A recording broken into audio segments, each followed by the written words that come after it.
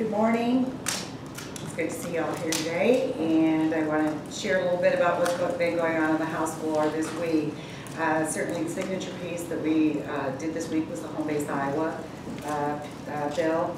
We are continuing to move bills through the House. They're important to Iowans. They're important to the folks that we've been working with and talking to throughout the interim in this session.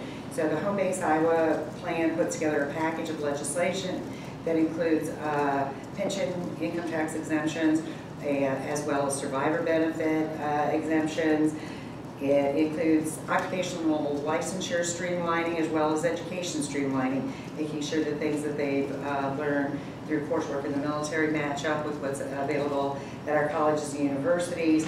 There's they're allowed to have hiring preferences as part of that bill, and as well as a few other cleanup commission pieces that just make it a little easier for folks to do the veterans business in our counties.